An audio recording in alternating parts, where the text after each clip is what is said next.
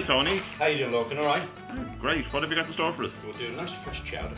Okay, I'm not a big with fan me? of chowder, but I'm looking forward to the well, chowder bread, you know, and I'm happy to try it. You know, it's November, but you want to see the sun out there. It's beautiful.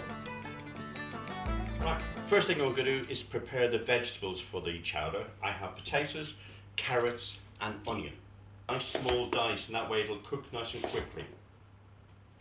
Cubes. Okay. Presumably you're chopping up the carrot fairly finely as well. The same size as the potato. You've chopped your veg. What's next?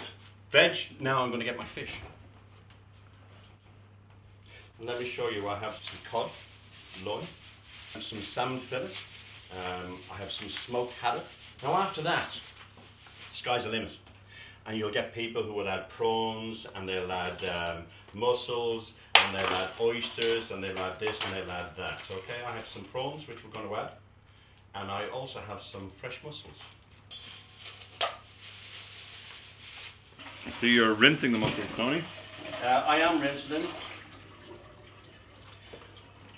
I always rinse the mussels in very cold water, and the reason being, when you get them and they're open, sometimes they can be dead, and you don't want to eat them like that. So what I'm looking for is, if they are open, and when I put them into the cold water, they close up again, then I know that they're okay.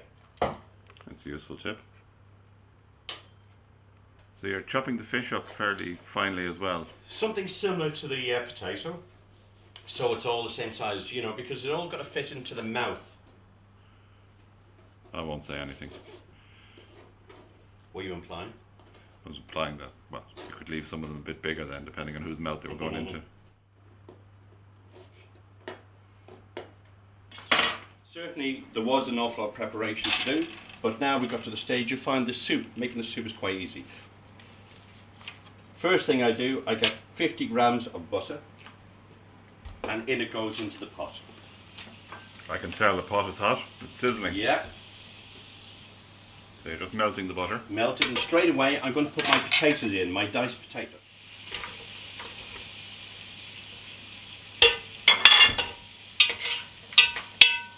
I see some other ingredients have appeared. I see peas and sweet corn there. Peas and sweet corn have appeared. We'll add those. That's my own special ingredients.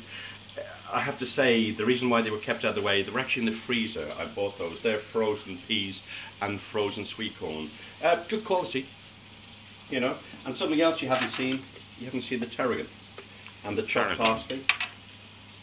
Here it is. And chopped parsley, okay. And also some fish stock. Now I haven't made it myself, not because I'm lazy, because it's a good product. And what's in that jug there? That's the white wine. Okay, didn't mention that earlier. Didn't I? No. Okay, sorry. Right, in goes the carrot and the onion. Got the aromats now. And the reason I'm adding these now is because I've got lovely... Did you say aromats? Aromats, okay. Now I'll tell you what they are in a minute. They are aromats as well. It means the flavours that go into it. And the reason why I'm adding my herbs now is because with that little bit of heat, that just bursts the flavour forth. I've got around about a half a teaspoon of tarragon, dried tarragon has gone in there. Okay. Fresh parsley goes in. Now in goes my smoked haddock and salmon. Right, and now the last bit of fish that goes in are the prawns and the mussels. Now the mussels, what I did in the meantime is I boiled a bit of water, threw them in, I give them about 3 or 4 minutes, take them out, rinse them, and they are the mussels, and in they go too. White wine, fish stock. I'm going to add a litre in total of fish stock into that.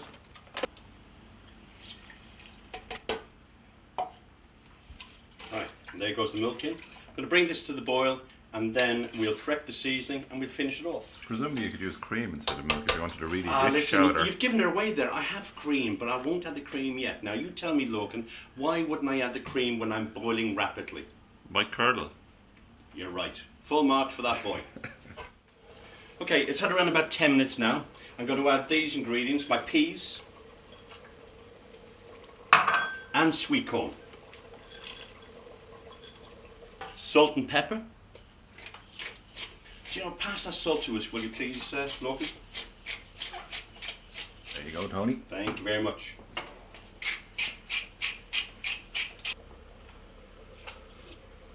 It is a little bit thin at the moment. Still got another 5 minutes or so to go. We're going to add some cream to it, so that will certainly thicken up. They do say add corn flour to it, or flour.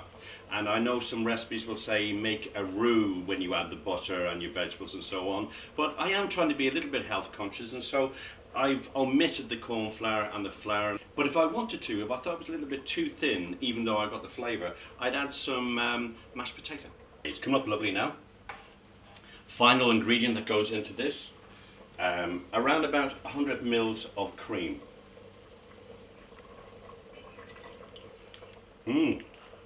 Oh God, that's lovely. Do us a favour, Lorcan. See how that bread is doing in the oven. Here you go. Coming up. It should be ready. Now it might be a little bit too hot. It's straight out of the oven. Oh, look at that.